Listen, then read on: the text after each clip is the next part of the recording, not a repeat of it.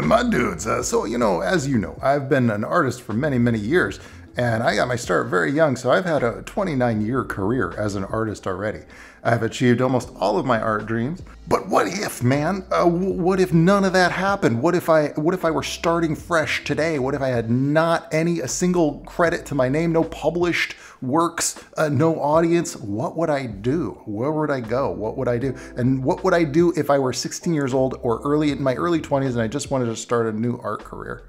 In 2022, because the landscape is so different now, man. There's so many more tools at your disposal, but there's also far more competition because those tools are so much more widely available. Worldwide, mind you. You're competing now with everybody all over the world. Before I begin, I want to express that this is just my perspective based on my own experiences and my own strengths and things that I've learned. It's not by any means is it meant to be a roadmap for you to follow. It's meant to get you to start thinking about some of these topics and how you might apply some of the information based on your own experiences and your own strengths and your own opportunities that you may have for yourself, because it's going to be different for everybody. First and foremost, I would ask myself, what are my strengths? I mean, obviously you have to have some drawing ability, right? It is entirely possible these days to just write funny comic strips if that's more of your strength, for example. And funny comic strips aren't necessarily drawn well. I mean, look at the oatmeal. But generally, with all the competition, if you want to be an artist, you're going to have to get good at painting. So that means taking a lot of courses and workshops and tutorials to at least understand fundamentals. And don't skip the fundamentals, man. Don't do it. So practice every day until you can at least identify some of your strengths. And then I would even write down, what are my strengths? Like, what am I actually good at? Sometimes it's just the ideas. Maybe your ideas are really good, in which case you might want to go the route of concept artist. You might have to do a lot of pursuing of that career path if you want to do that, because it's not just drawing pretty pictures. Let me tell you, I did that for 20 years. It's not just drawing pretty pictures. And some of you may have already decided that's your track. It's like, yeah, I just want to get a character design job at a video game studio. And that's a pretty straightforward path. Find out what they need, look at the portfolios of the artists that work there, and get your skill level up to that quality standard by dissecting it into small portions, such as, oh, do I need to practice anatomy today? Do I need to take Trent's workshop on environment concept art design so that I know how they actually design environments at some of these companies that I want to go and work for? Well, then it's a pretty straightforward process. It's not easy, but it's straightforward. Bust your ass to get good at the thing that you want to get employed to do, and then send your portfolio in to get a job when they're actually looking to hire. If you're looking for employment, you don't have to be on social media. You don't have to work on building a public presence. Most people will never know who you are. So focus all of your energy on getting the art skills that are required to get that job. And that might include going to art school, although I don't think that's necessary. Watch my video about do you need art school to find out more about my philosophy on that. And if you do get a job at a game studio, buy stocks in that company. Or find a way to get stocks in that company so that you'll continue to get paid for the work that you do well into your retirement. Otherwise, you get nothing. When they fire you or you leave, you will get nothing. So make sure that you get some kind of stocks in it. Or you could take the path of just owning everything that you do in perpetuity by just going the independent route, which is what I would choose to do in the current era.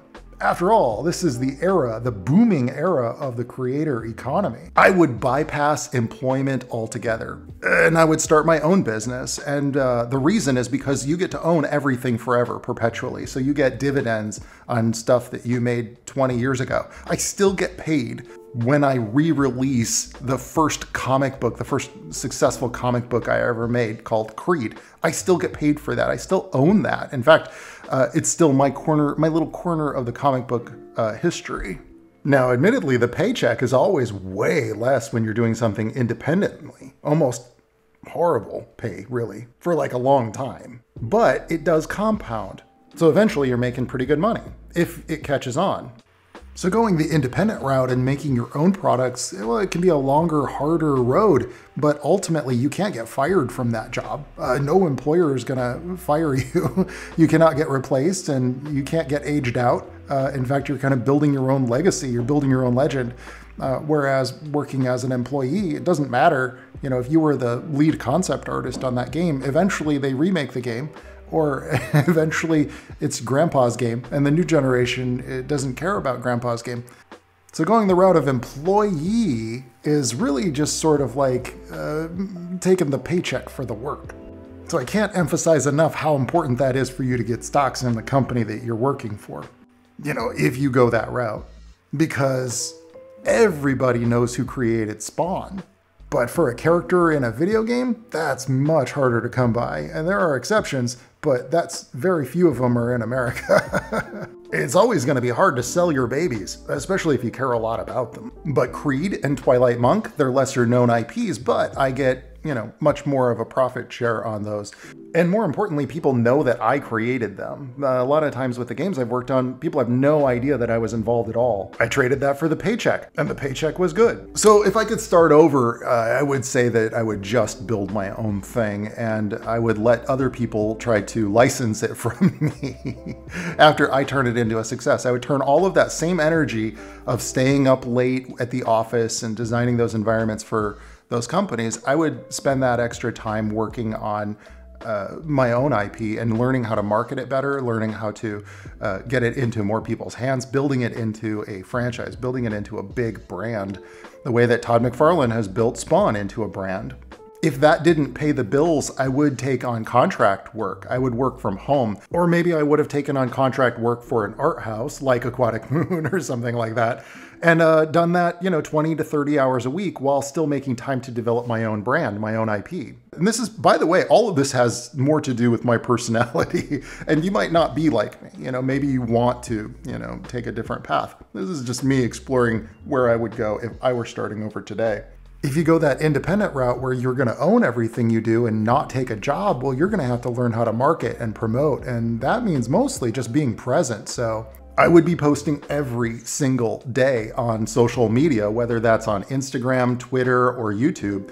I would be posting every single day to bring up hype and to also make people aware of what it is that I'm doing. And I would be doing studies. If I'm not particularly good at something, I would be doing studies with all that time. And my social media channels would be the display of those studies and how I'm improving and how my project is moving along. And when you're in your 20s or you're, you know, and still in high school, it's like all you want to do is make that thing. Well, at least I did.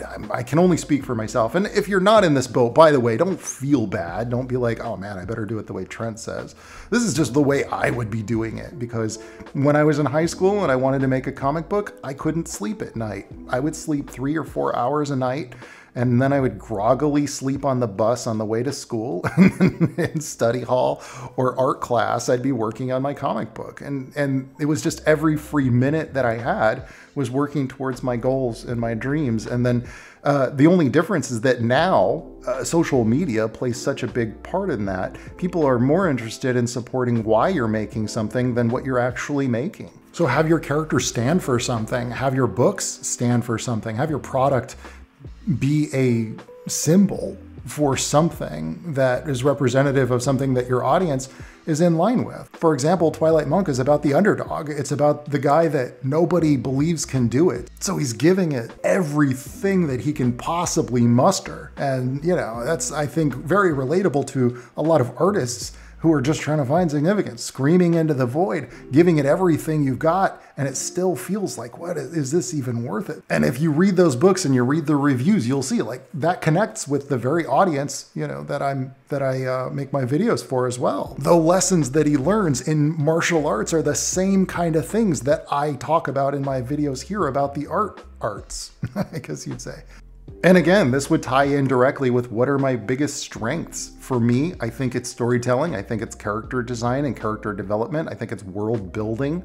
So I would amplify that, and I would have something, I would even be making the type of indie game that involved those things very heavily. So something like I couldn't do something like a Grand Theft Auto. That's a $50 million, $100 million project. I would have to do something closer to what you see with Hollow Knight, or even some of these lesser known indie games. If for any reason I couldn't get a game together and required more people or resources than what I had, I would just do as much of it on my own as I could. So I suppose that's why I'm still doing Twilight Monk art books. That's all the world building stuff that I would have done if I were working on a AAA game.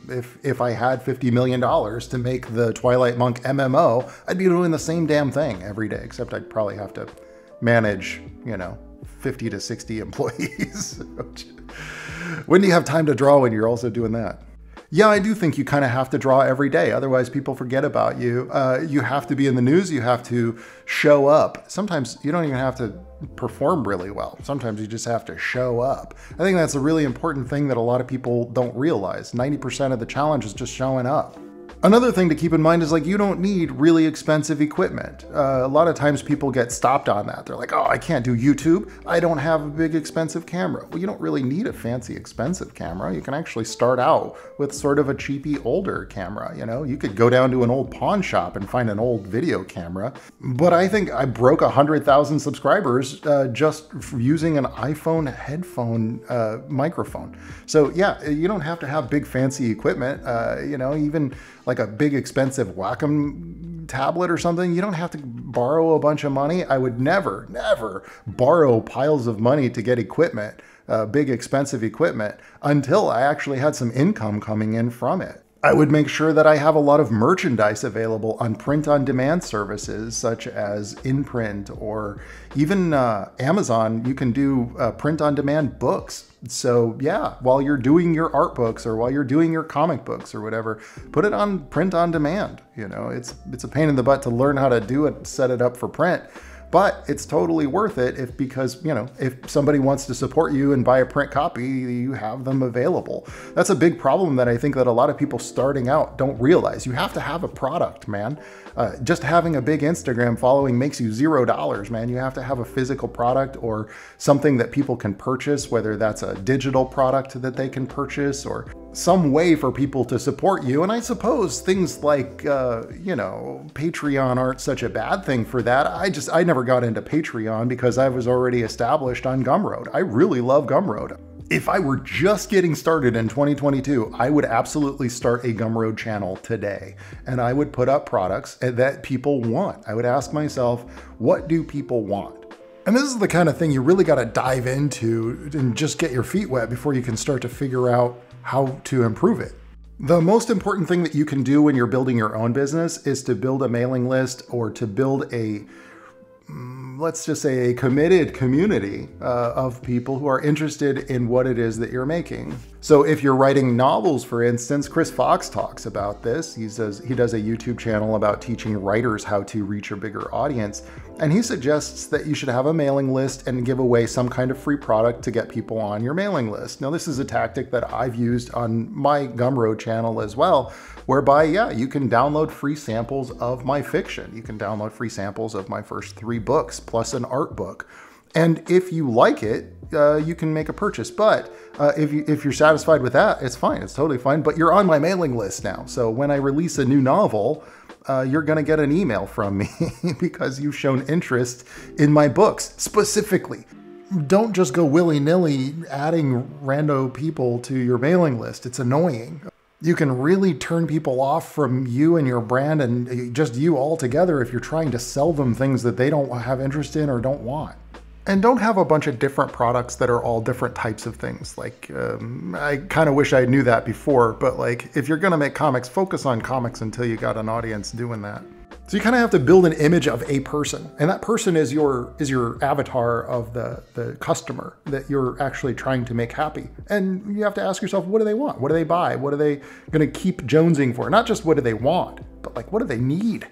And we're all like this with something. I mean, you're likely here because you're an artist or you're aspiring to be an artist. This is why I put all my gameplay videos of Metal Gear Solid over on my other channel. And that's okay, we like what we like. Everybody's like this. I don't like all anime, but if there is a cyberpunk or sci-fi anime, I'm in. I want to check that out. But I'm not interested, for example, in high school drama anime about a young girl struggle to try to understand the brooding, studious, tall, dark, and handsome guy. No thanks, bro. I don't care about your high school witchcraft story. That doesn't interest me.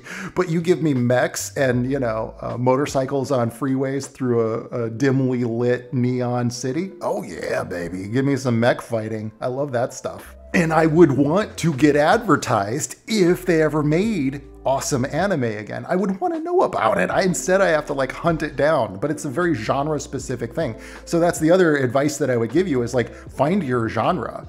If your genre is dark fantasy and you love to do dark fantasy paintings, make that your thing, man, and stick with that thing until you build a big enough audience. Then you can start to branch out once you've built a bigger audience. And you'll have to gauge what your success point is, but this video is about getting started with it. So I would say commit to a kind of a genre that is expected. Commit to it. Like if you love drawing mechs, make that your thing. But if you mix in drawing other types of content, it's going to be a little bit of a harder sell. At least until you've got a bit more momentum. Now, I've worked on World of Warcraft, I've worked on League of Legends, so I can kind of get away with a pretty broad range there. People already kind of expect that from me. But mostly, I think people expect a fantasy genre from me because of the games I've worked on. And that's tricky because in my heart of hearts, I really want to do some cyberpunk, sci-fi type of stuff. But it's a hard sell because I think people sort of expect a certain type of content from me. And that's what you kind of have to build into that. You'll have to find those things for yourself. You'll have to find your genre that you excel at, that you enjoy doing, that you understand. And usually that comes from a place of what is your biggest interest, what's going to keep your interest, because you're going to be stuck doing that for the next 30 to 50 years. So pick genres and pick types of content that you really enjoy doing, because like I said, yeah, you'll get stuck doing that. The other thing that I would recommend is that you become an expert at that thing. Become an expert at why that type of content sells. What does the customer see in it that they love, and be really good at explaining why. Become really good at explaining in terms that the average person can understand. Simplify. And that's going to help you with marketing. And yeah, you're going to have to learn how to market. Now, the key to marketing that I found is that I don't try to sell anybody anything.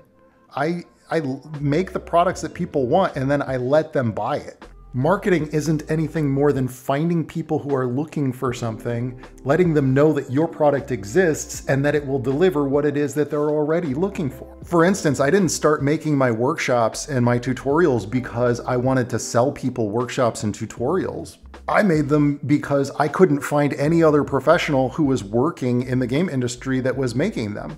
I couldn't find anybody else who made a workshop that showed you exactly what the process of doing concept art for a video game like Diablo 3 was actually like, and what kind of feedback you would get from the art director. I would have job listings where I'm hiring artists and I would get portfolios that had no concept art in them. So I had to make tutorials to explain, this is what concept art is. This is what should be in your portfolio if you're trying to get work at a game studio or if you're trying to do concept art for video games.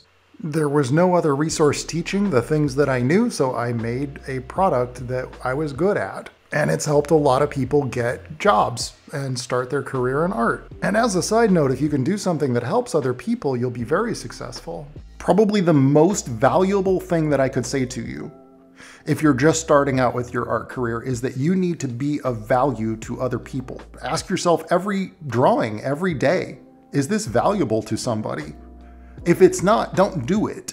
If you're just indulging yourself because you like to see something, then maybe you need to think about, like, is this going to satisfy people who are just like me in the genre that I'm aiming towards? Is this going to sell? Is this something that people are actually going to want? And yeah, by the way, I'm talking about a career as an artist here, not as a hobby. If you're just a hobby artist getting started right now, then hey, disregard all of this. Just have fun, do whatever the hell you want. And damn the consequences. You don't have to make anything for anybody else, so just have fun every single day doing exactly whatever the hell you want. If it does start to sell, keep those things in mind that I talked about before. Analyze why people like that. Analyze, is this hitting certain tropes in a genre? And a lot of times you'll find people don't really want something totally new and unexpected. They actually just kind of want more of the same. Just like with anime, I really just want more cyberpunk anime. I just want more Akira. I just want more Cowboy Bebop. I just want more of like science fiction anime, Armitage or Ghost in the Shell. And if you package something like it's cyberpunk and it's not, let's say you got a robot on the cover, but there's no robots in the actual anime, I'm gonna be disappointed. So in summary, find your strengths. Practice those strengths in front of other people every single day. It doesn't matter if you're particularly good at it yet. Analyze and dissect why it works. Find the genre and tropes of that genre that you are understanding people purchase it for, or that why they get behind it, why they take interest in it. Build a mailing list or a community around the genre and the type of thing that you're making. Understand the business of how to sell that through marketing and make the product that people want available at an acceptable price point in an easy to digest format, such as a easy to purchase print on demand book or a digital delivery system. Keep your product within the budget of what you can actually afford. For example, don't try to make an MMO if you only have $100 to your name. Become an expert at explaining how and why what you're making is working. This is mostly just about teaching yourself to be aware of why you're doing what you're doing. Don't borrow tons of money to buy expensive equipment you don't need or risk it all before you have any income from your art. And keep refining your process. I can tell you this, there's never been a greater time in the world for an artist to succeed. It's never been easier, but that doesn't mean that it's easy. It just means that it's never been easier. Your biggest challenge, your biggest hurdle is yourself. Your biggest hurdle is the perception that you have. I certainly wish you all the greatest success in the world. I want to see you succeed. So if you have something that you're already on this path and you're just building it now, please do let me know in the comments below. I'd love to hear about it. The artwork that you're watching in this video is from my workshop, the Landscape Workshop, part 10 through 20. It's also going to be a location in the World of Twilight Monk art book, volume 2. That's right, I'm still going. And this volume 2 art book is going to be out this year. I promise, this time for sure. You can, of course, pick up volume 1 over on Amazon, and don't forget to leave a review. I'd certainly appreciate that. All right, that's it for me on this one. Thank you, dudes, so much for stopping by, and I'll see you next week. Ciao, baby. Oh, yeah.